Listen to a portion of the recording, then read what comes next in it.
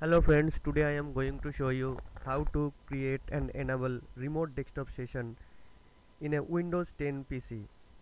To do so, first ensure that your Windows 10 PC and your client computer from which you are going to access the remote desktop, those must be connected with a proper IP address.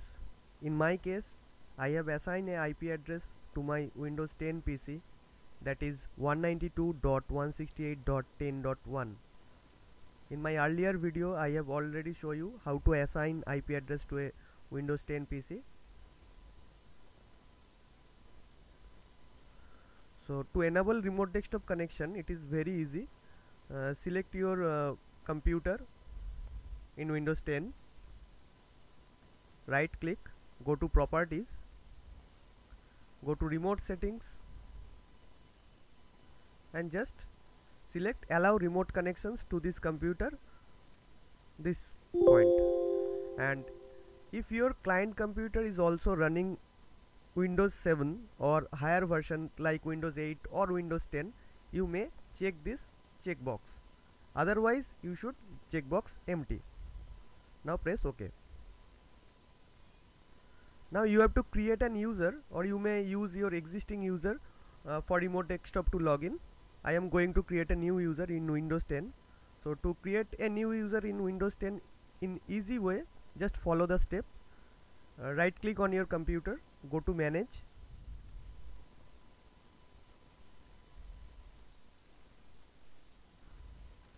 locate local user and groups over here, go to users and click new user, provide a username and a password. You can use a simple password or complicated password, and do click on this checkbox and uncheck the checkbox, because if you don't clear this checkbox while you are going for fast logon, you have to change your password. We don't want to do so. Create, and now go to groups, locate here remote desktop users, double click on it and click on add, and enter the username you have just created. Click on check names and OK.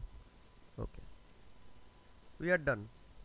Now go to your client computer from where you are going to access this computer remotely. In my case, as I am using virtual machine, I am going to access this computer from my host machine, that is Windows 7. This is my host machine, and I have also configured a IP address with same network, that is 192.168.10.2. Go to run. You can go to run in two ways, that is click on start and R all together. Otherwise, in Windows 10 the run is not located in the start menu. You can do so manually. It is very simple. Just click on the taskbar, go to properties, go to start menu, go to customize and locate run.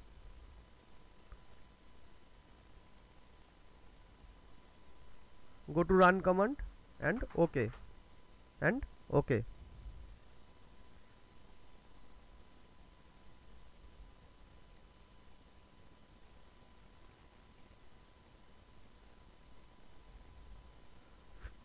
From here go to run,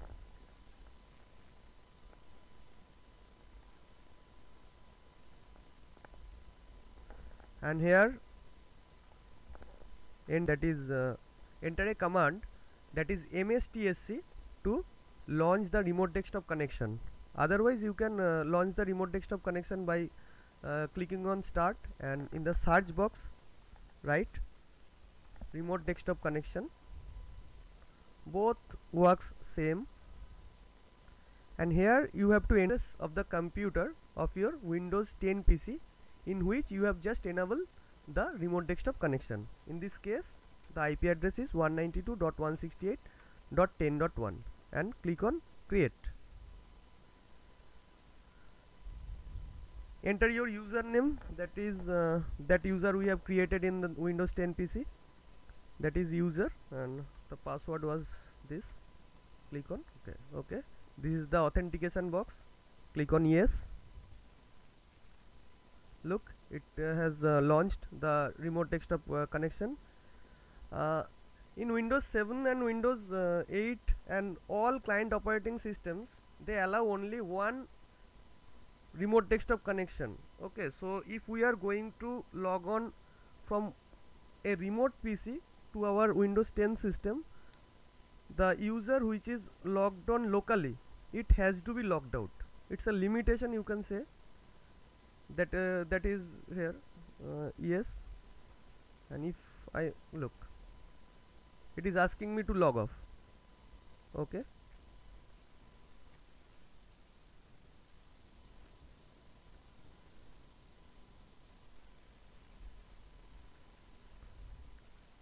it will take a while to log off for the first time.